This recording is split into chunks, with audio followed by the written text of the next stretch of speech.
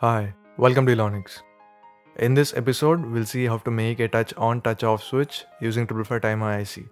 You'll need to touch one pair of contacts to turn on the output and the other pair to turn off the output. We'll also learn how this circuit works. Refer to the description below for a link to the circuit diagram, components required, or any other information. I'll be using this row as positive rail and this as negative rail. Place 555 timer IC on the breadboard with its notch facing up and the pinouts are as shown. Now place touch contacts at pins 8, 6, 1 and 2. You can use any connecting wire and you should be careful that you don't connect any two touch wires in the same row. Connect pin 4 of the IC to positive rail and pin 1 to negative rail. Connect the reset pin which is at pin 4 to pin 8. Now place an LED on the breadboard.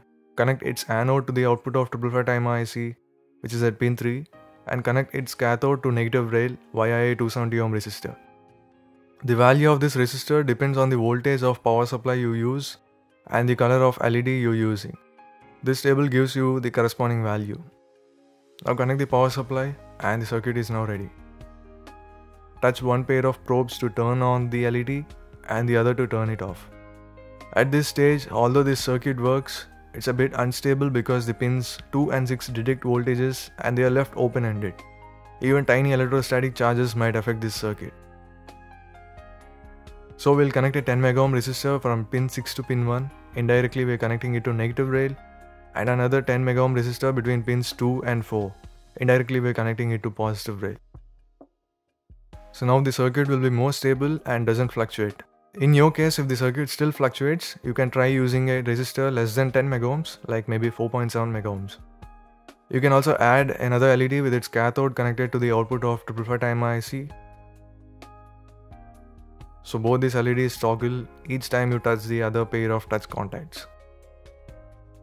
Adding a relay is also possible, and it's a more practical way of using this circuit. Let's now try to understand how this circuit works. The 555 timer IC is designed such that whenever pin 2 detects a voltage less than 1/3 of the supply voltage, it turns on the output.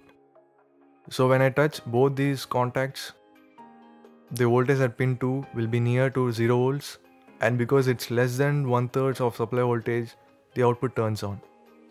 Turning on means that the voltage at the output pin will be equal to supply voltage, and so this LED turns on. For the other LED, at both its terminals, the voltage is the same, so it doesn't glow. Similarly, if pin 6 detects a voltage greater than 2/3 of the supply voltage, the output turns off. So when I touch both these contacts, the voltage at pin 6 will be nearer to supply voltage, that is 9 volts, and because it's more than 2/3 of supply voltage, the output turns off. Turning off means that the voltage at the output will be equal to 0 volts, and so the LED turns on. For the other LED, at both its terminals, the voltage will be at 0 volts, so it doesn't glow. And if both pin 2 and pin 6 are left open-ended, they remain very sensitive to tiny electrostatic charges, and so the circuit might get triggered unnecessarily. To prevent this, we added a 10 megohm resistor between pin 6 and negative rail, and pin 2 and positive rail. This increases stability as pin 2 and pin 6 remain at positive and negative voltages respectively during idle time. And because we used a very high valued resistor, its influence is negligible whenever we touch the contacts, because the resistance at our finger is much lesser than 10 megohms.